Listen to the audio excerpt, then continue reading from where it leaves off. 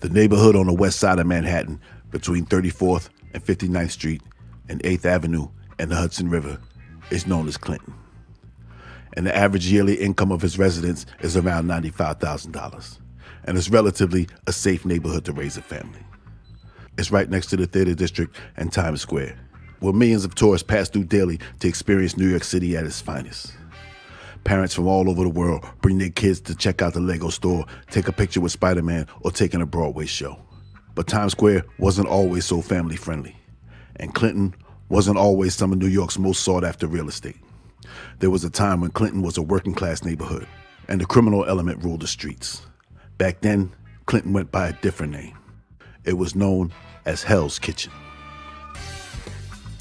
Hey, you guys, gals, and bums, and welcome back to A Few Bad Men. All right, today we're going to be taking a deep dive into the Westies, that Irish group of psychopathic killers led by Jimmy Coonan that controlled Hell's Kitchen in the 1970s. But first, I want to say that this channel runs on your support. So if you got 8 quarters, 20 dimes, or 200 pennies you can spare, join a YouTube membership and get your button. Or head over to the Patreon channel where you can get exclusive videos and the versions of the videos that I can't show on YouTube. Or if you just want to slide an envelope upstairs to the boss to help the channel run smooth, the PayPal link is in the description. And I want to thank all the people who have recently joined the YouTube membership or the Patreon or just sent the envelope upstairs. You guys keep the channel running smooth, and I can't thank you enough. All right. Also, the merchandise store is open. The Few Bad Men Haberdashery is open, and you can get yourself a nice Shots Rang Out t-shirt or hoodie or coffee mug if you're into coffee. I'm sure you could put some other types of liquids in there if you're into that. So that link is also down below. All right? So now we got all the business out of the way. Let's get into this. In the late 1800s, Hell's Kitchen became the place where the Irish from the Five Points moved to try to make their lives a little bit better. The neighborhood quickly became just as dangerous. Many gangs of young Irish hoods popped up. Gangs like the Hudson Dusters, the Marginals, and the Gophers. In the late 20s, former leader of the Gophers, Oni Madden, was the biggest gangster in Hell's Kitchen. Oni was one of the biggest bootleggers in New York, and he was the owner of the famous Cotton Club in Harlem, as well as dabbling in boxing. He was run out of New York by Mayor Fiorello LaGuardia in the early 30s, and he retired to Hot Springs, Arkansas. Around the same time Oni was leaving New York, a future leader of Hell's Kitchen was just making his way into the world. Michael Mickey Spillane was born July 13, 1933. Mickey grew up in Hell's Kitchen, and by 19, he made his debut in the papers. At 8:30 a.m. on November 3, 1952, Mickey and 2 pals entered the bowling alley at 50th and 7th Avenue, and they were not there to roll. One of the men stuck a pistol into the face of Jack Fallon, the manager, and demanded the money from the register. A painter who was working at the bowling alley saw what was going on, and he ran outside and yelled, "Stick up." Spillane and his accomplices got shook, and they ran out without collecting the $600 in the register. The painter's yells got the attention of patrolman John Quinn. Quinn saw the trio running, and shots rang out. The officer fired 7 shots into a crowd. 1 grazed a woman on vacation from Montreal, and 1 hit young Mickey Spillane in the back. 1 accomplice, James McCrane, surrendered, and another one got away. Mickey lay bleeding on the sidewalk in pain until an ambulance came and he was taken to the hospital, where they thought he might never walk again. But he was able to make a full recovery. But he had been caught with a loaded pistol and had to do some time. When he got out, Mickey was noticed by the man who ran Hell's Kitchen after Oni Madden, a man named Eddie McGrath. Eddie ran the Hell's Kitchen mob, and they controlled the docks and got kickbacks from the workers for allowing them to work. By the mid-50s, the Hell's Kitchen neighborhood was beginning to change. The Holland Tunnel had displaced many of the Irish, and a lack of work on the declining docks sent even more away. In the 60s, Mickey Spillane had control over what was left. Mickey had a relationship with the Italian mob who controlled parts of Times Square and Hell's Kitchen. They had a shaky agreement that would allow him to hold on to the small Irish patch that was left, and he would not be messed with as long as he didn't try to expand outside the neighborhood. Mickey solidified his all-important political backing when he married the daughter of political leader Eugene McManus in 1960. Mickey Spillane controlled the shylocking and the gambling, operated several illegal casinos, and he had some pull in the union. He was seen as a gentleman gangster, and he was an old-school neighborhood boss. He would help out members of the community when he could, but he also preyed on that same community. The Hell's Kitchen Mickey inherited was a shell of the old days, and the money wasn't enough. So Mickey supplemented his income with armed robberies and by kidnapping local businessmen in Hell's Kitchen. He would snatch a guy, take him to a basement, smack him around, have him call his family and get them to bring money for his release. One of these men Spillane snatched up was a man named John Coonan, the owner of a small accounting firm. Spillane had him snatched up and he was taken to a basement and pistol whipped until his wife got together to ransom. John Coonan was released and went home to his family, and Mickey Spillane went about his day. To Mickey, this was just another kidnapping, but he was wrong, dead wrong. Mickey had just set off a chain of events that would ultimately lead to his demise. You see, John Coonan had a teenage son who was in the streets too, and he didn't take kindly to some goon slapping around his pop. So James Coonan, known as Jimmy, would make it his mission to get revenge for his old man. James Coonan was born December 24th, 1946, to John and Anna Coonan, the second of 4 children. By his teens, Jimmy was a 5'7" stocky kid who was really good with his hands. His senior year of high school, Jimmy dropped out to pursue his boxing/street career. He soon became one of the tough guys that other tough guys send to come to collect the money that you owe. Jimmy was good at his new job and quickly gained a reputation as a guy you didn't want to fuck with. He wasn't ready to take on Spillane yet, but that didn't stop him from trying. One night in 1966, Mickey Spillane was headed to his bar on West 46th Street and shots rang out. Jimmy Coonan fired a submachine gun from a roof across the street, forcing Mickey and his pals to duck for cover. Jimmy was making his presence known, but if it came to war, Jimmy would be grossly outgunned. But he was game, so he joined up with Eddie Sullivan and Bobby Huggett. Sullivan was not from Hell's Kitchen, and he had beef with Mickey and his twin brother ever since they gave him a beating in the back of Mickey's bar a while back. And Huggett was a lifelong criminal who spent the last few years behind bars along with Jimmy's older brother Jackie. They got together and they decided to take on Mickey Spillane and his crew. Mickey didn't have a big crew, about 12 guys or so, but they were tough. One of Mickey's main killers was a guy named Eddie Comiskey, a guy who studied the butcher's trade in Attica and got the nickname Eddie the Butcher Comiskey. Mickey Spillane made the next move. He hired a local hood named Bobby Lackville out on bail to kill Eddie Sullivan. Eddie and Jimmy found out about this and sent for Bobby to explain the situation. On March 24th, 1966, Bobby Lackville's body was found in Long Island City, Queens, with 7 bullets in his back. The war was on. Jimmy and Ed Sullivan drove around Hell's Kitchen armed, looking for Mickey Spillane, waiting for him to show his head. But Mickey was in hiding. And word was out that Mickey had imported a Texas gunman to do away with the pair. On April 4th, 11 days after the Bobby Lackville murder, Eddie Sullivan was in the Pussycat Club at 324 East 49th Street. Jerry Morales, an ex-con from Texas, was also there having drinks with a guy he met at a Turkish bath named Charles Candlestein. They were out bar hopping and landed in the Pussycat. Coonan and Sullivan walked in and took seats across from Morales and Candlestein. After a conversation, Sullivan and Coonan pulled police badges and ordered the men outside. Outside, they lined them against the wall and frisked them. When the bartender came out demanding payment, he was told to get back inside. Morales and Candlestein were shoved into a car and taken to the Calvary Cemetery in Long Island City, Queens. When they were taken out of the car, Morales began to yell at Eddie Sullivan, "You're no cop. You want to shoot me? Shoot me." So Eddie Sullivan granted his wish. 4 times, shots rang out. Candlestein tried to run, but he was shot 3 times and was left for dead. He heard Coonan and Sullivan laughing as they got into the car and took off. A neighbor heard the commotion and called the cops. Lucky for Candlestein, he would survive and give a description of 2 men that matched 2 men the cops were already looking for the Bobby Lackville murder. On April 7th, the cops busted down the door of Eddie Sullivan acquaintance William Murtha and found Sullivan in the living room and Jimmy Coonan hiding in the bathroom. At the station, Eddie Sullivan confessed to shooting Morales after he dared him to, but he said that the gun went off accidentally. Now remember, Morales was shot 4 times in the groin, the cheek, and twice in the head. Candlestein testified that it was Sullivan and Coonan who snatched him and Morales up and shot him. Eddie Sullivan was found guilty and sentenced to life in prison. Jimmy Coonan took a plea and was sentenced to 5 to 10 years. In Sing Sing, he was reunited with his brother Jackie, who was there after shooting the bartender in a robbery going bad. For now, Mickey Spillane, could breathe easy. When Jimmy Coonan got out on early release in 1970, Mickey Spillane was away doing 6 months for contempt of court after he refused to talk in an investigation into police corruption. Jimmy came home to no gang. It was just him. He started his climb back up off slowly. He worked a job for a while, but soon he was back at his criminal ways. He took a play from Mickey's playbook and he snatched a small businessman. But while in the back of Jimmy's car, the victim was able to free himself and jump out of the back door while the car was still moving. He made his way to a cop and Jimmy was arrested.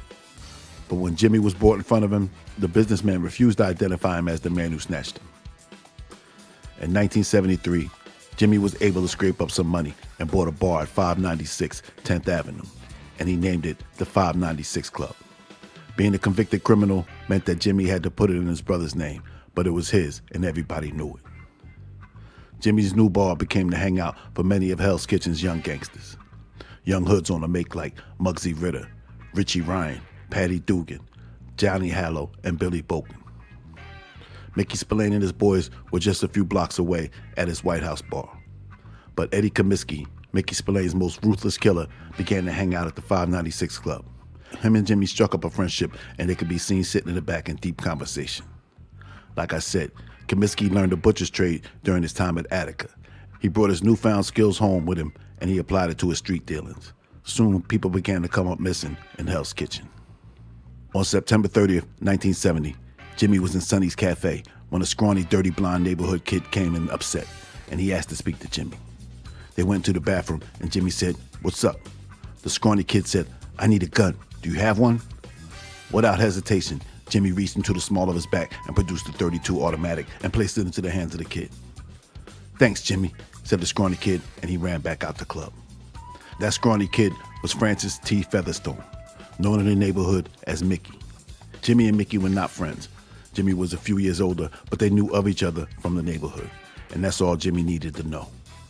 A few minutes earlier, Mickey was at the Leprechaun Bar at 9th Avenue and 43rd Street with a couple of friends when a North Carolina native named Linwood Willis decided he wanted to pick a fight with Mickey and his pals. Mickey wasn't afraid to fight, but this guy was over 6 foot and 200 pounds plus, and Mickey was barely 5'9", 140 pounds. He needed something to even the odds. That's what brought him into Sonny's. When he got back to the Leprechaun, he sat with his friends and drank until around 4 a.m. Linwood Willis was still at it. He was yelling obscenities at Mickey and his friends, and then Mickey told his friends to wait here. I'll take care of this guy. Featherstone and Willis went outside. After a few words, shots rang out. Mickey shot Willis in the chest once, put the gun back into his pocket and walked off. A few blocks away, a policeman spotted him at 45th and 10th. The officer got out with his weapon drawn. Mickey dropped the gun and put his hands up. He was arrested and charged with murder. Mickey Featherstone was born September 2nd, 1948. His real name was Francis T. Featherstone, but he didn't know that until he enlisted into the Army.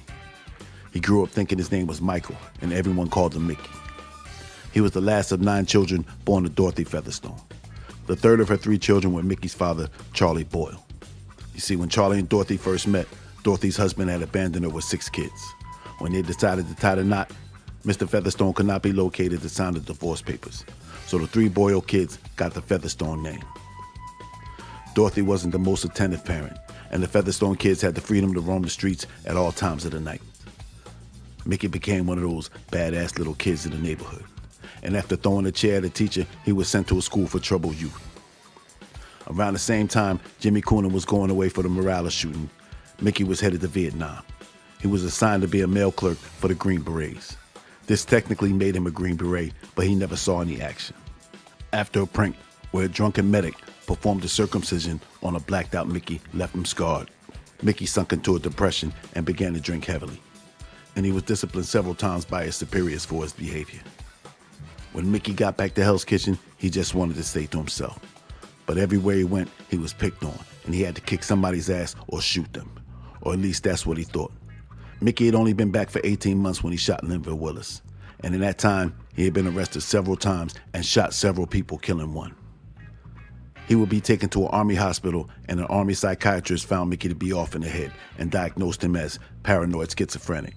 So he spent most of his time between prison and a mental hospital. In fact, at the time of the Willis shooting, Mickey was an escapee from an upstate hospital. Mickey would go on trial for the Willis murder, but would be found not guilty due to insanity. The first time the insanity defense had worked in New York State in several decades. But Mickey was found guilty of assault and sent off to do 5 years. And he spent that time back and forth between mental hospitals and the prison. Meanwhile, Jimmy Coonan was starting to look like the new power in the neighborhood. Tony Lucic saw this and made Jimmy an offer. Tony Lucic was an old-timer compared to Jimmy. He was born in 1919 and at one time was the biggest loan shark in Hell's Kitchen. Lucic still had the mind and the money to be a loan shark, but the streets are for the young. So in 1974, he told Jimmy that if he could come up with half, they could partner up and he would show him the ropes. Jimmy just had to supply the muscle. Jimmy jumped at the opportunity to start making some real money. And that's what they did.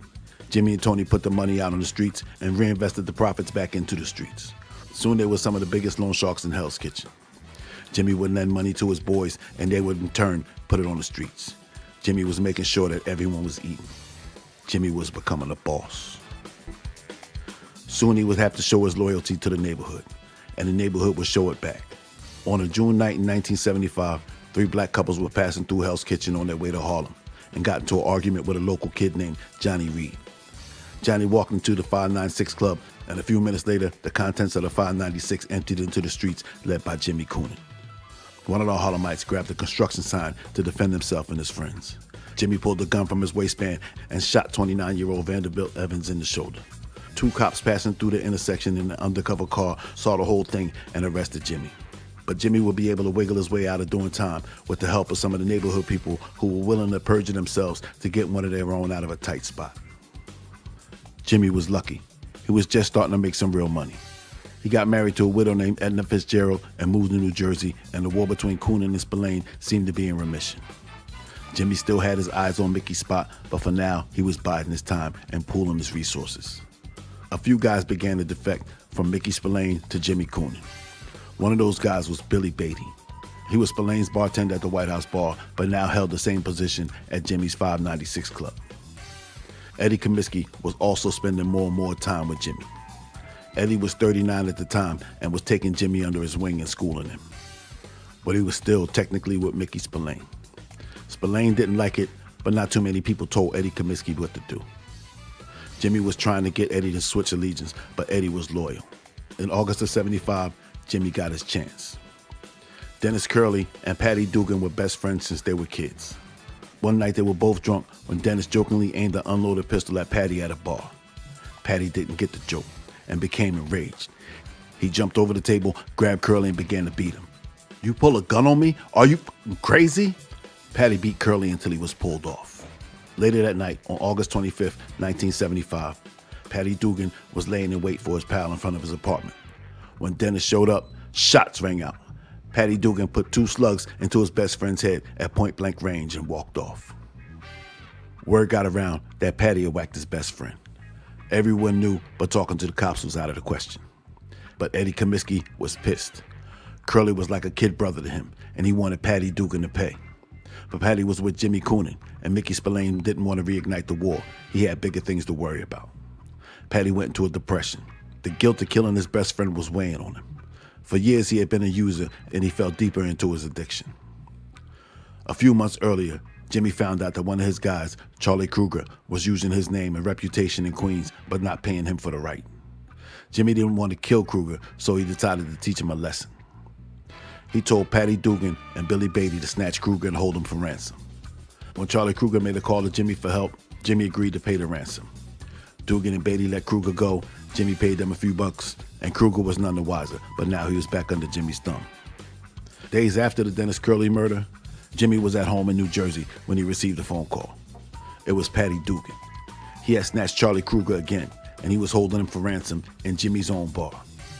Jimmy was pissed. He refused to give Patty a dime and stopped answering the phone. Eventually, Patty let Kruger go. But Jimmy had had enough. He knew that Eddie Comiskey wanted Patty dead, and he used that to lure Eddie the Butcher Comiskey over to his side. A couple of days later, Patty Dugan was called by Billy Beatty. Billy told him to meet him at an address and hung up. Patty didn't know that on the other end of the phone, Jimmy Coonan and Eddie Comiskey had guns on Billy and forced him to make the call. Now, according to Hell's Kitchen legend, later that night, Eddie Comiskey and Jimmy Coonan made the rounds to all the neighborhood bars with a macabre trophy: Patty Dugan's head in a garbage bag. At the 596, Billy Beatty was sent to Patty's place and was told to dispose of the contents of a milk container in the refrigerator. When Billy peeked into the container, he saw Patty Dugan's private parts. He took her to the bathroom and dumped the contents into the toilet and flushed. The rest of Patty Dugan will never be seen again. Eddie Comiskey had taught Jimmy Coonan how to make someone do the Houdini. Eddie taught Jimmy how to dismember a body with a saw and butcher knives, how to transport it, and where to dispose of it. His favorite place was a water treatment plant on Ward Island at the end of the East River. He used to work there and noticed that the currents took everything out to the ocean. He became friends with a mobbed-up guy named Danny Grillo. Danny Grillo also worked at the plant, but he was a soldier in the Gambino family. It was through Danny Grillo that Jimmy met a man who has a seat of honor at the dinner table in hell, Roy DeMeo. DeMeo was a Gambino associate who, like Jimmy and Comiskey, dismembered his victims to thwart murder investigations. Jimmy had secured his right-hand man in Eddie Comiskey with the Dugan murder. No one would fuck with him now. But Jimmy was still small time and could not see the bigger picture. In 1976, it was announced that the Jacob Javits Center will be built right in the middle of Mickey Spillane's territory. The Italians stood to make millions off of the construction of the center, and Mickey Spillane was in the way. Fat Tony Salerno of the Genovese family made his move to weaken who he thought was still the boss of Hell's Kitchen, Mickey Spillane. On the afternoon of August 20th, 1976, Eddie Comiskey was in the Sunbright Bar with Mickey Featherstone, home only a few months from Sing Sing, and Tony Lucic. Outside, a man double-parked his car and went into the Sunbright. He walked up behind Eddie Comiskey, and shots rang out. Joseph Mad Dog Sullivan, a hired killer from Queens, put one bullet behind Eddie Comiskey's right ear and calmly walked out and got back into his car and drove off. Eddie Comiskey went into a coma that he would not recover from. Joe Sullivan, Eddie Comiskey, and Jackie Coonan all did time together in Attica. The use of Sullivan let everyone know that it was a mob hit. Sullivan was a known killer for Fat Tony Salerno. This made the second one of Mickey Spillane's men to be killed in the last few weeks. Thomas Devaney, another one of Mickey's shooters, was shot behind the ear in Dominic's Bar and Grill at 179 Lexington Avenue. Mickey Spillane made himself scarce in Hell's Kitchen. He moved his family to an apartment in Queens and for the most part was retired from the rackets. Jimmy Coonan was now in control of the bookmaking, the unions, the pier, and the shylocking. But he had lost his muscle. That's when he approached Mickey Featherstone. Mickey had never forgotten that Jimmy had given him his gun that night in 1970, and he felt a sense of loyalty. He agreed to be his number two and have his back. Now, the neighborhood thought that Eddie Comiskey was crazy, gangster crazy. But they thought that Mickey Featherstone was crazy. No one wanted to mess with Mickey Featherstone. Soon, Mickey was going with Jimmy on his pickups and was witness to a few guys Jimmy made do the Houdini. He was usually sauced out of his mind, but that didn't make it any easier for him. He would often head to the John and vomit when Jimmy started his magic trick. Charles Ruby Stein was the king of Shylocks. He took her from a neighborhood thing to big business, and he was the biggest loan shark on the East Coast. He loaned money to legitimate businessmen, politicians, Broadway stars, and gangsters. Ruby was the Shylock the Shylocks went to borrow money, and it was said that Mickey Spillane was into him for almost $1 million. Jimmy Coonan met Ruby at the Aeon Club, Ruby's place. Ruby took a liking to the young tough Coonan and took him under his wing. Ruby was connected big time with Fat Tony Salerno and was pretty much untouchable. Jimmy became his driver and bodyguard. This was finishing school for Jimmy. Ruby taught Jimmy the finer points of shylocking, and Jimmy would need the knowledge because he had big plans. He wasn't happy with being the boss of Hell's Kitchen. He wanted to get into the big leagues, and he had plans of getting connected with the Italians. But he needed to make them notice him. By May of 1977, Jimmy was into Ruby Stein for 90 grand, and he decided to clear his debt. On May 5th, 1977, Jimmy was in the 596 Club with Tommy Hess, Richie Ryan, Danny Grillo, and Billy Beatty. He left around 10:30 and came back an hour later with Ruby Stein. He told Ruby to have a seat. Just then, Danny Grillo came out of the kitchen and shots rang out.